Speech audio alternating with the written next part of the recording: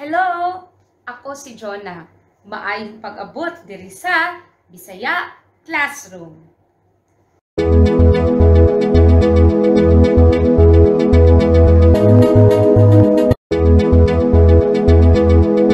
If you're new to my channel, my name is Jonah and I teach Bisaya.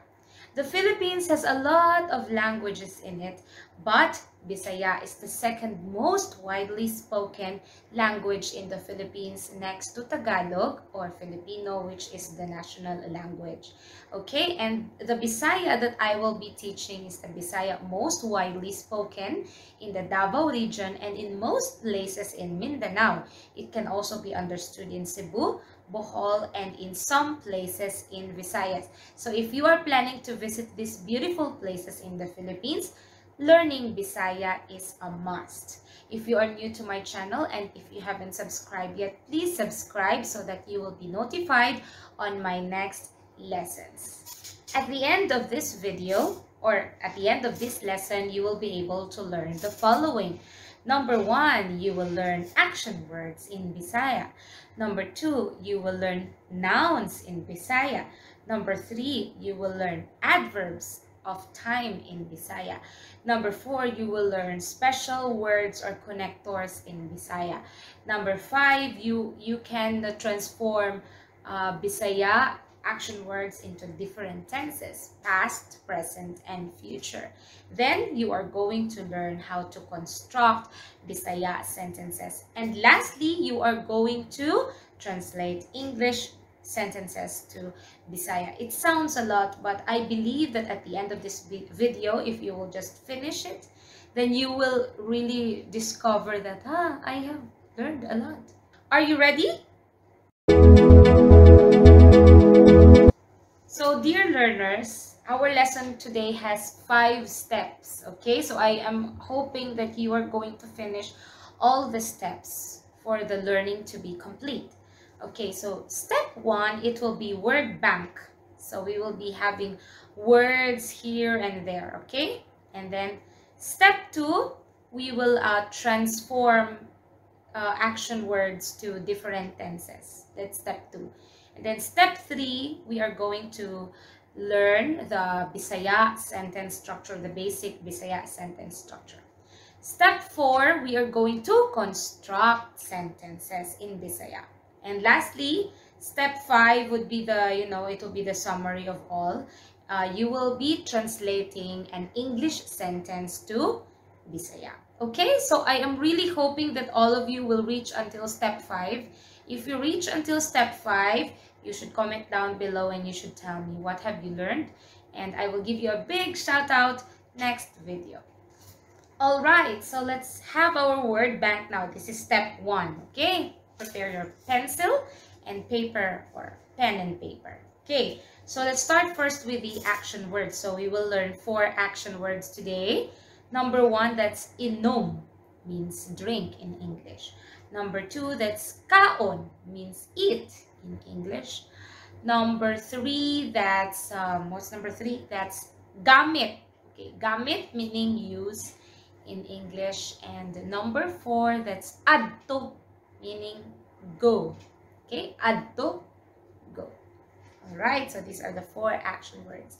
Next would be the prefixes that we will be using later on to transform these action words into different tenses. Okay, so let's have the present. For the present, we can use the prefix naga or ga, short one. Okay, naga or ga, they mean the same. And then for the past, we can have nag or ni.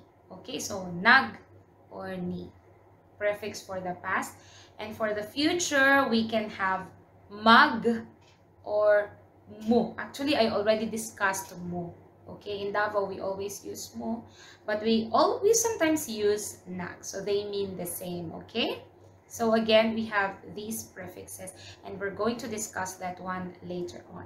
Okay, next would be our pronouns in Bisaya. So there are a lot of pronouns in Bisaya, but we will first learn these 2 important pronouns. One is ko, it means I, and then let's have ka, meaning you. Okay, so let me remind you that the direct translation of I in Bisaya is ako. But since we will be using I in the middle of the sentence in this lesson, so we will have ko. The same with you. The direct translation of you is ikaw. But since we will be using that word in the middle of the sentence, in this lesson, we will have ka. Okay? Ko and ka. Very easy to understand. Next, we will be having nouns. Okay? So, we'll have nouns. I don't know where I'm going to put the nouns, but the nouns are the following. So, number one, let's have tubig. That's water. Tubig, water. Then, gatas, milk. Then we have tambal, meaning medicine. And we also have kanon, rice, cooked rice. Kanon, that's cooked rice. And we have pan, meaning bread. Okay, pan, meaning bread. And we have, what do you call this one? I forgot. We have sabon, meaning soap. Okay, and we have simbahan, church.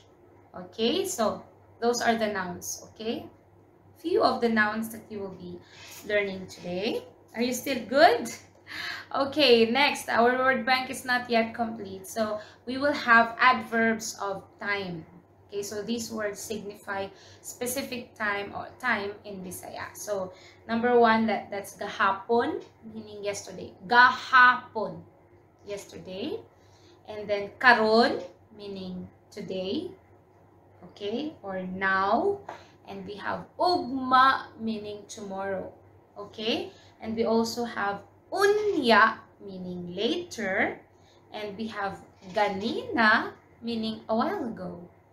Okay, ganina, a while ago. So these are the adverbs of time. And then to complete our word bank, these are the short words, very important words that you will know. Okay, so number one, that's si. Okay, si. And then next is sa. Next is ug.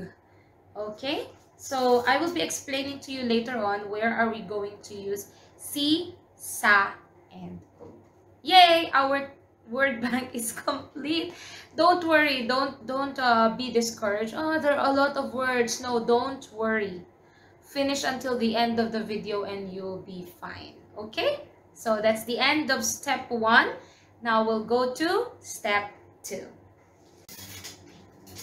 Alright, so welcome to step 2. I hope that you're still fine. I believe you are fine.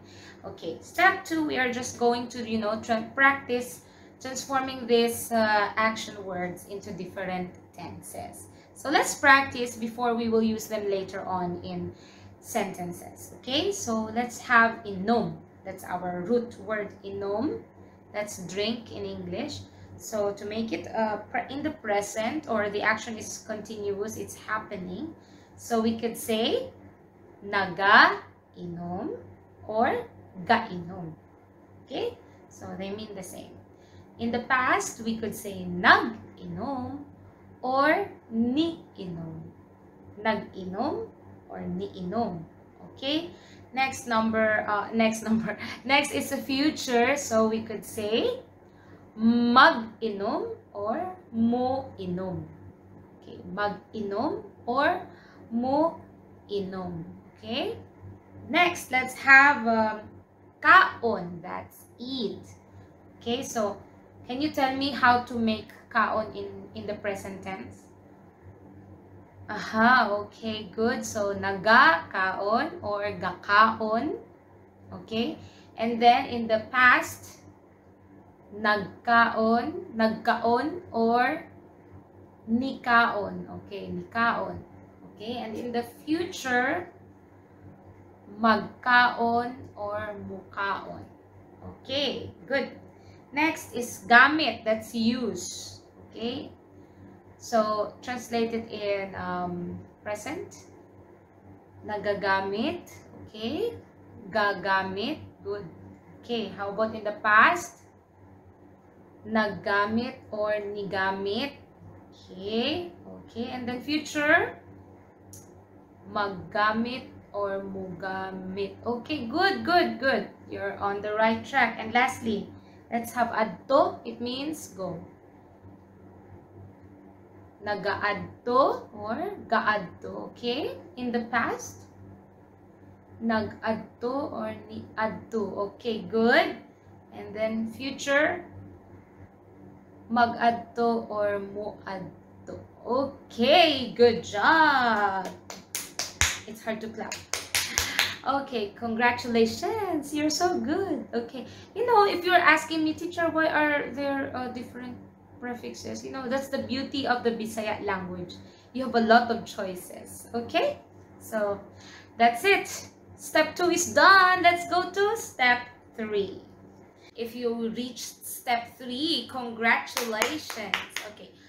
Step 3 is learning the Bisaya sentence structure. So on my last video, I actually discussed to you the basic sentence structure. So today we are going to expand that sentence structure. Okay, so the most common sentence structure in Bisaya starts with the action word or action. It always starts with a, not always, most of the time, okay, the Bisaya sentence structure starts with a action word or action, and then followed by the subject or the doer of the action, and then it can be followed by an object. The object could mean a thing or a place or a person, okay, or it could also follow an adverb of time, an adverb of manner, okay, or the Bisaya sentence structure could be expanded, like action word followed by the subject, and then the object, and then the adverb. So later on, we are going to discuss that one, and we're going to put words into every part of speech. Okay. So again, what's the first one? That's the action, followed by the subject, and then the object, or subject. Oh no, action word, subject, or an adverb, okay, or action word, subject, object, and then we can add an adverb in the end. Okay, so to further understand what I am talking about, let's go to step 4. Yes, we are now on step 4. Are you ready to construct sentences in Bisaya? Yes, we are ready. I'm speaking in behalf of you. Okay, anyway, so let's start. Okay, so anyway, on step 3, we have already discussed the sentence structure in Bisaya. So all we have to do now is just to fill in words for every part. Okay, so again, we will put here, this is the action word, and then we have the subject followed by the object. And later on, if we are so used to it, we can expand. Okay, so anyway, let's start first with the verb. So let's try making a sentence in the present tense. Okay, so in the present tense, let's pick a verb first. So let's start with the inom. That's drink. That's our first verb, right? Okay, so if we are going to make inom in the present tense, so how are we going to do that? We say nagainom. Okay, so let's try nagainom. Nagainom, and then our subject, so we could say our subject, we can have I. Okay, so first I. Okay, so the I there is ko, so nagainom ko, meaning I am drinking. Okay, nagainom ko. Okay, and then let's expand. Let's put an object. So what are you drinking? Let's choose from the nouns there. Tubig. Okay, because water is life, so let's have tubig first. Okay, nagainom ko tubig. Actually, that's already understandable, but it's grammatically incorrect. So we are going to put a word after, in between the subject and the object. And you know what that word is? That word is og. Okay, so you will put og if the next word is a noun. Okay, it's a noun, like it's a thing. Okay, so nagainom ko og tubig. Now our sentence is complete. Okay, Or if you don't want to use naga because it's too long, you could say gainom ko og tubig. That's in the present. Okay? How about if you're going to make it in the past? Okay? So we say nag-inom ko og tubig. Or ni-inom ko og tubig. Okay? How about in the future? Mag-inom ko og tubig. Or muinom ko og tubig. Okay, so let's try changing the what do you call this one? The object. So let's not have tubig. Let's have gatas instead. So in the present, okay? So we could say in the present, gainom ko og gatas. Very good. Gainom ko og gatas. How about we will make the sentence in the past and we will change our object. We could say let's use tambal. So that's medicine example. Okay? So nag-inom ko og tambal or ni-inom ko og tambal. Okay? And then let's try in the future. Okay? Mo inom ko og tambal or mag-inom ko og tambal. Okay, so learners, let's try to expand the sentence that we have just made. The sentence in the future. So we have mag-inom ko og tambal. That's in the future, right? Let's try to expand it. Let's use the word unya. That's later. Okay, so let's put later. Okay. Mag-inom ko og tambal unya.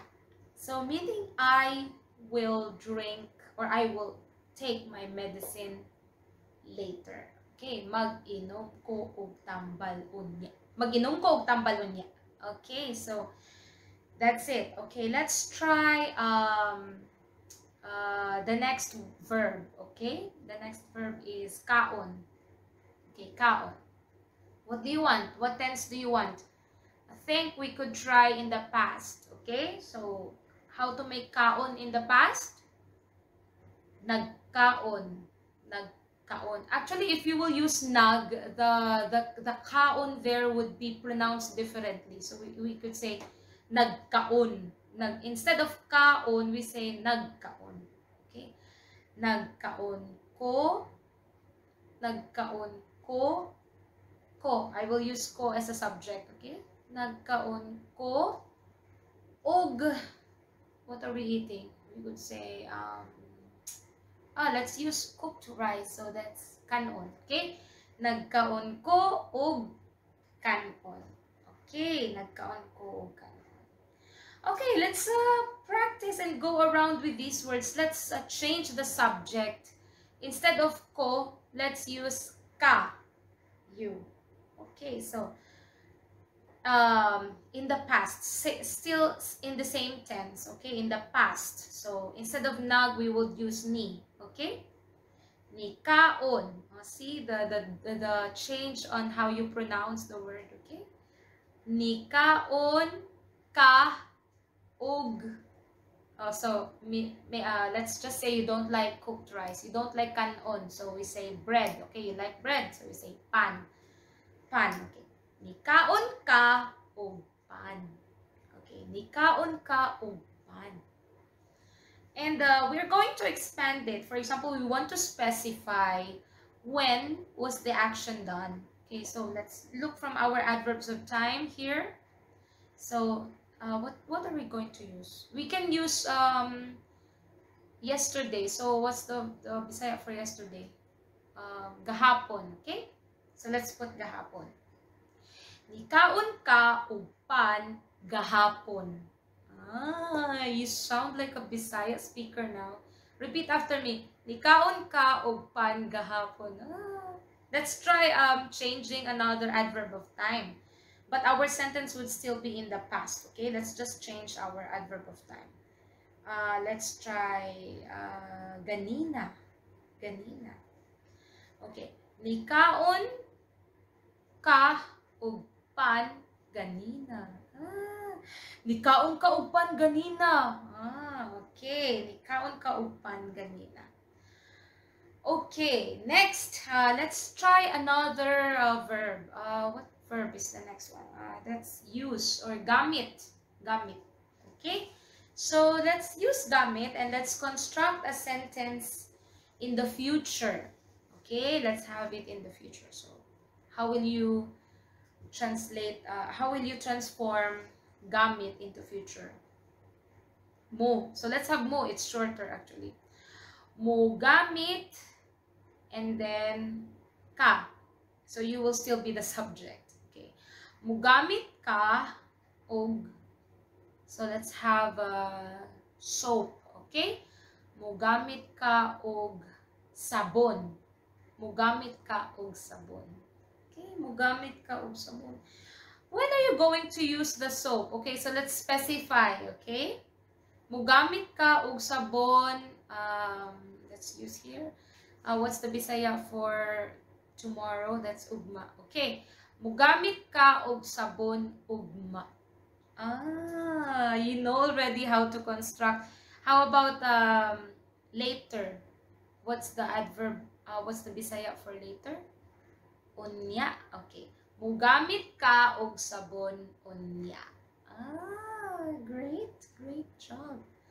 Okay, so teacher, we don't want ko and ka as a subject. What about we are going to use a name? We are going to talk about another person. So, okay, for example, let's pick a name. Maybe Ber.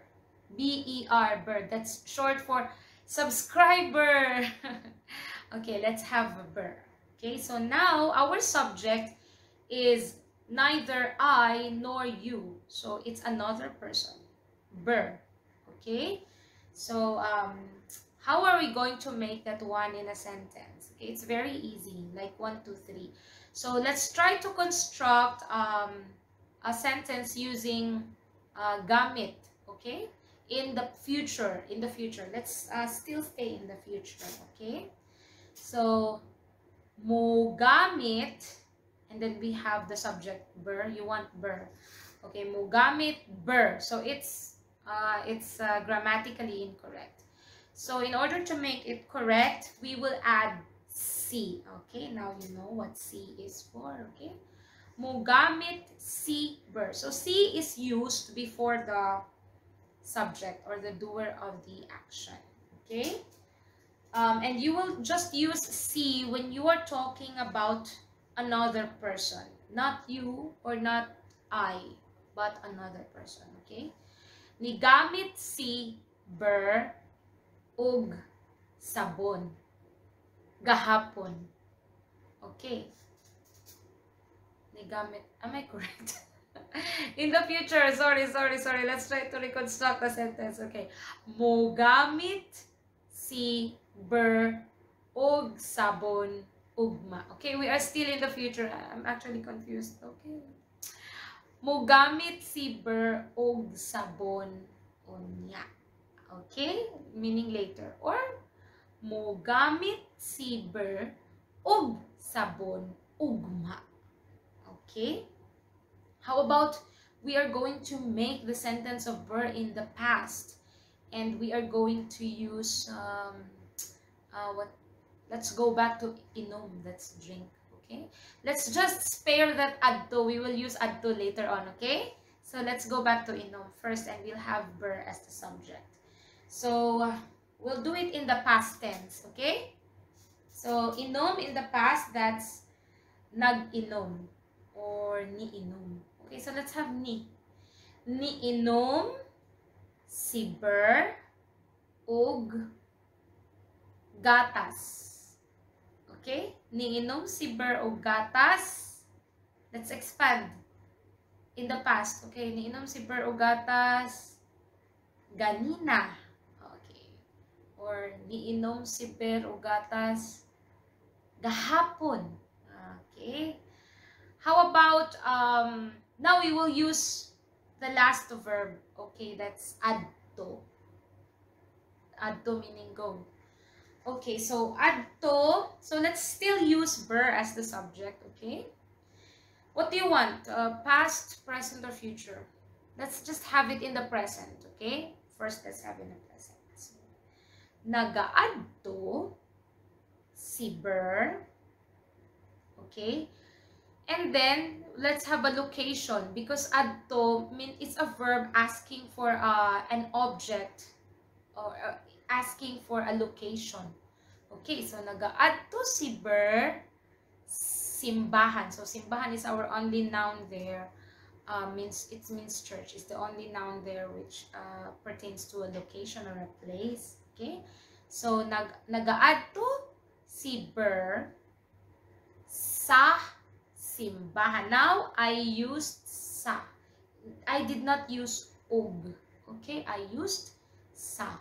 Sa is a word that you will put before the place. Okay, so nagaadto si Ber sa simbahan.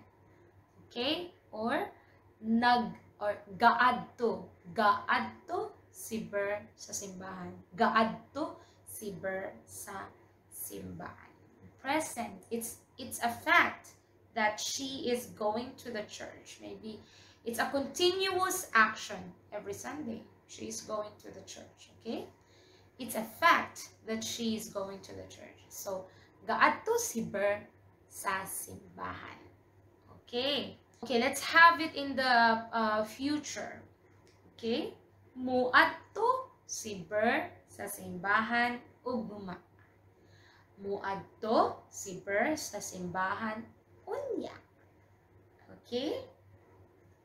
How are you doing there? Are you still okay? Yes, I would like to congratulate you in advance because you reached step 5. Okay, so in step 5, I'm just going to give you 2 English sentences and you're going to do your best to translate them in Bisaya. Okay? So if you can translate these English sentences in Bisaya, meaning successfully, you have successfully understood our lesson. Okay? So, let's start. I will drink water later. I will drink water later. Translate, please.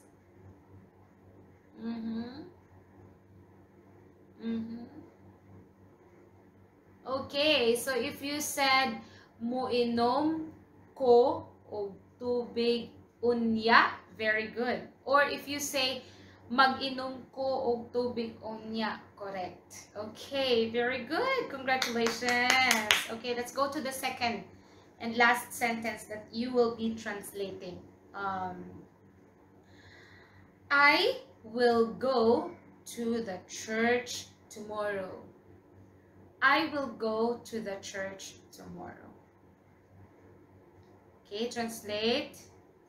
Yes, if you said muadto ko sa simbahan ugma, correct.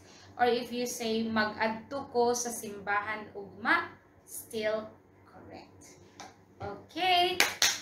Congratulations, my dear learners in this Bisaya classroom. Congratulations.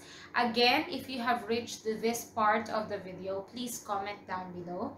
Tell me what are the things that you have learned and what are the things that you don't understand. And also tell me what are the things that you want to teach, that you want me to explain on my next videos. Alright, so more practice and you'll get there. Please practice it to your Bisaya friends, to your Bisaya family. You can, practice makes perfect. Okay, so that would be all. Congratulations everybody for finishing this long video. Thank you very much and I hope that you will subscribe. If you like my lesson, please click the like button. If you haven't subscribed yet, please click subscribe so that the next time that I will be releasing a video, you will be notified. Thank you very much. This is Jonah Gonzalez and see you next time in Bisaya Classroom. Bye!